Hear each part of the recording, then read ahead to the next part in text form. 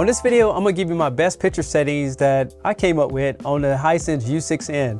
And just give you a quick update, I'm working on the full review for that television, the U7N, the Bravia 3, and I've already started filming some comparison videos as well. So there's a lot gonna hit the channel very soon. So that's why I haven't been uploading every day. We're just compiling footage. With that being said, let me talk about the U6N. Well, first of all, I will tell you that the U6N doesn't have the automatic calibration settings that you get on the U7 and U8N. So it took me about 4 hours to come up with these settings, and they may not be the best. To be able to compare the picture, I want to show you what the TV looked like in low energy mode, because that's going to be the mode that I'm using. After calibration, there was a few settings that were still off, but I came to the conclusion not every TV can be calibrated perfectly, even though we would love to. But here's a few images that I captured when I was calibrating this television. And the thing is that the blue levels were really low, and there was a couple settings off on the television, but I did my best to get you some good settings that you can try out on your own television. A few things I want you to know. First of all, this is a 65-inch Google TV, and it is a United States model. If you live in the UK, you probably have Vita, which is a different software and maybe a different television. If you can get into all these settings, you can try it out, but there's no guarantee that it's gonna work. Also, calibration should be done on your personal TV because you're calibrating what you own. So these settings, just take it with a grain of salt.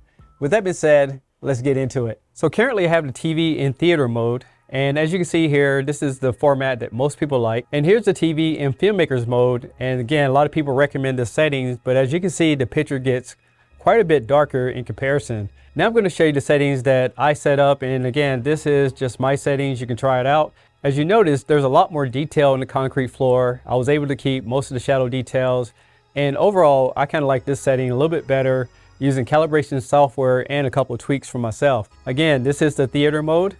And these are the settings that I set up. And I want to show you one more example, and I'm gonna go through all the different picture profiles. So this is vivid, again, it's really bright. A lot of people don't like this setting, it kind of blows the scene out.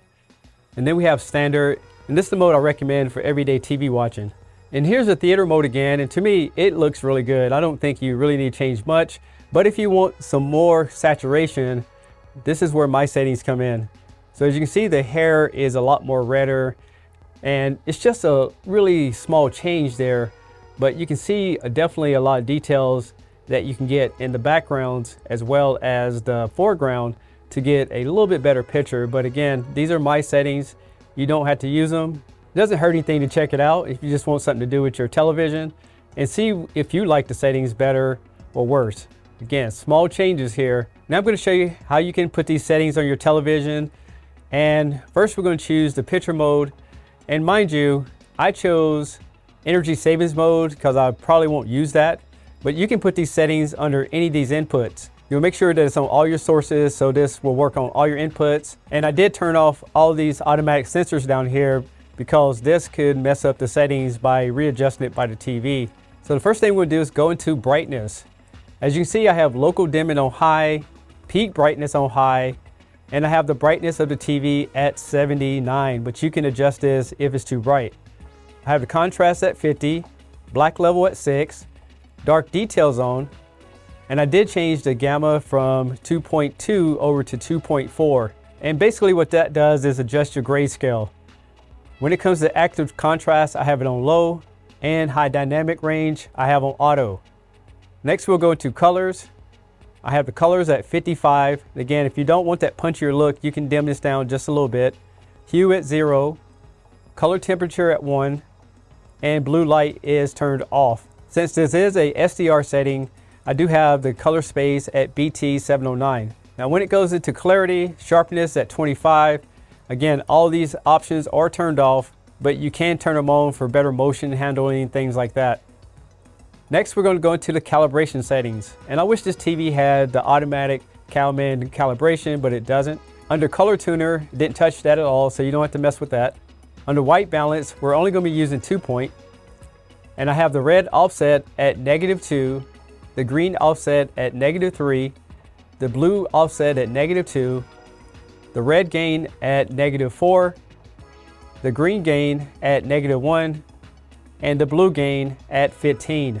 And as you can see at the bottom, if you don't like these settings, you can reset that back to factory. We're not going to be using the 20 point, so just leave that off. On gamma calibration, you want to set the input level to 15% and the gain at 8%.